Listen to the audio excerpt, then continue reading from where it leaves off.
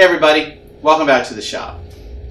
Firstly, I want to say that I hope everyone's doing well with the coronavirus and the current situation that we have going on globally right now. If you were wondering, my family and I are doing quite well. We're weathering it as best we can.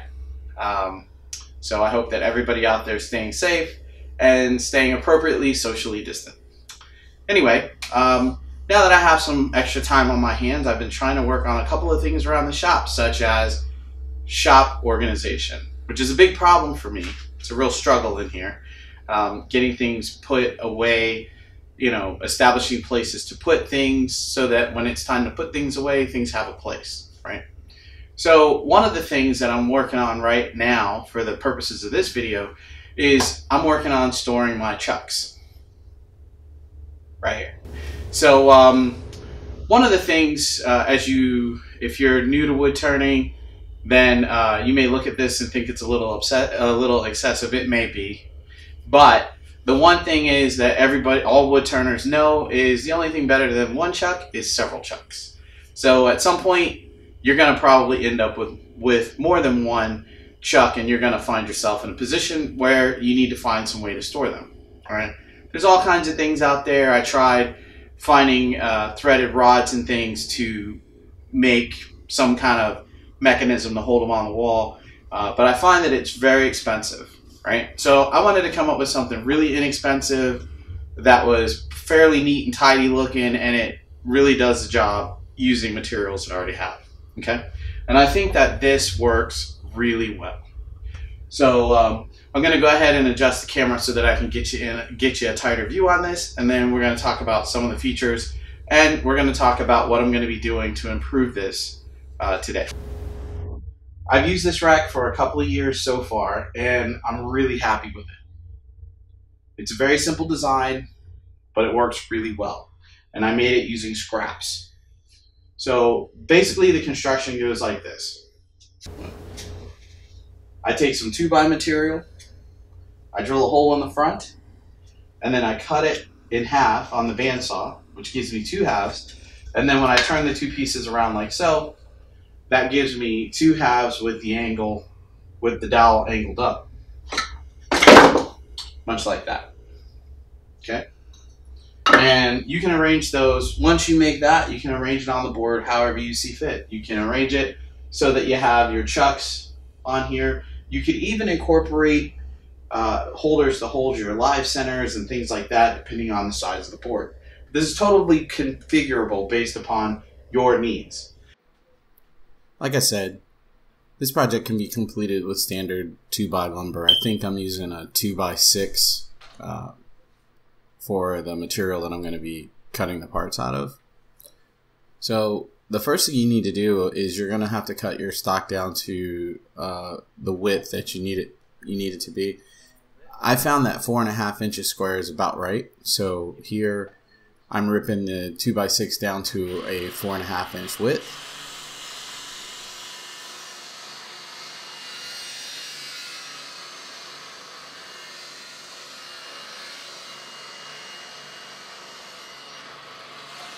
Now that it's 4.5 inches wide, we want to have these, well, I found that 4.5 inches square is really good, so we're going to cut these down to 4.5 inch lengths as well. We're going to do that over at the miter saw. I'm using a stop block here to set up a repetitive cutting station at my miter saw to get all even, make sure that all the pieces are even.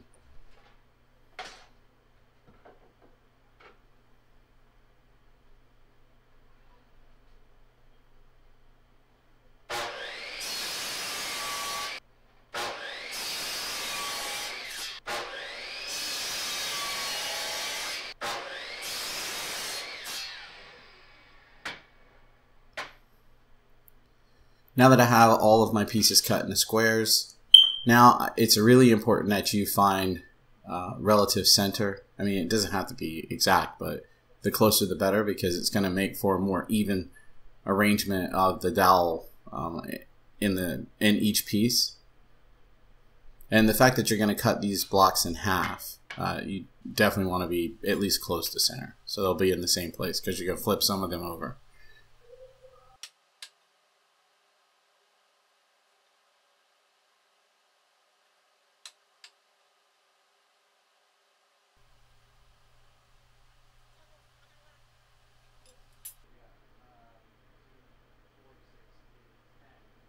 So now that you have all your centers marked, you can take it over to the drill press. Now here I'm using the Nova Voyager DVR drill press. It has a really cool feature where I can extend the quill down and I can lock it in the down position with this handy lever on the front, and then that will hold the piece in place while I use that placement to bring the fence up and get my distance exactly where I want it. And once that's all set up, you just plunge a hole all the way through in all 4 blocks.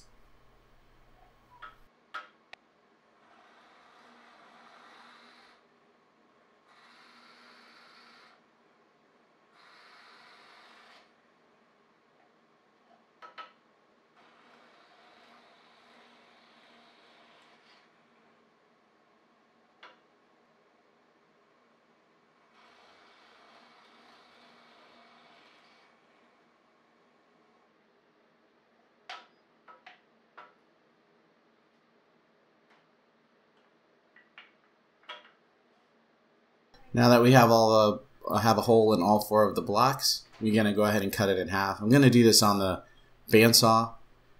I just find that this is the easiest place. So I don't do anything, crazy fancy here. I just start to tilt the table and move the fence and the block around until I get it relatively corner to corner.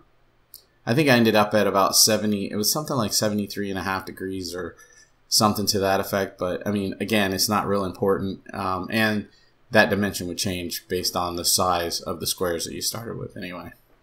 Here I'm using the micro jig gripper push block. It's really handy as holding the workpiece in this kind of operation can get a little sketch, but this helped out and I was able to make these cuts very easily and safely.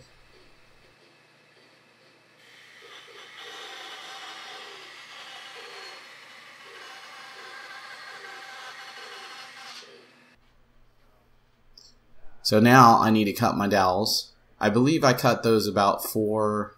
I think those were just under 4 inches. And I'm also using this block here with that short piece because I don't want to hold it with my hand. Another thing is doing an operation like this, it's best to wait until the blade comes to a stop before you pick it up so that the teeth don't pick up your workpiece as it goes back up, as you can see happen to me.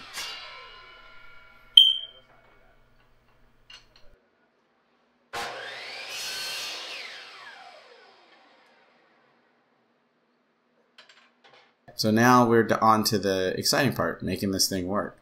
So as you can see, I cut this block in half and I separate them and rotate one around, and then I'm able to get 2 blocks that have the hole at the right angle facing up to make sure that the chucks don't fall off of there. And then I just take a dead blow hammer and drive it down in there. I had entertained the idea of mimicking the angle on the back side so that it would mount flush, but I find that there's enough of them dowel down into the hole that it's really not necessary. Now, once you get this far, as you can see, you can put the chucks on pretty much any way you like.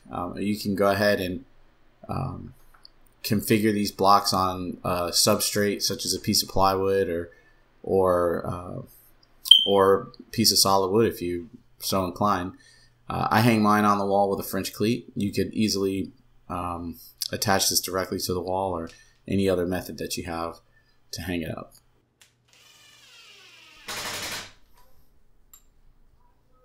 I'd like to take this time now to thank you for joining me in my shop, as well as watching this video. If you like what you see, be sure to hit the subscribe button and the little notification bell so you don't miss any content that I release in the future. In the description box below, I've included a link to my Amazon storefront, where you can find links to products that I use in this video as well as in other projects that I do in my workshop. Using those links don't cost you anything extra, but they do go a long way to help us continue doing what we do here. Here's a couple of shots of the chuck rack hanging on the wall in its final configuration. I used most of the existing hangers that were on this board, and some of them I had to cut down to modify and get them to fit in the new configuration. Again, thanks. And I'd like to encourage you to get out in your shop, have some fun, make a mess, dread not, and make something. Peace.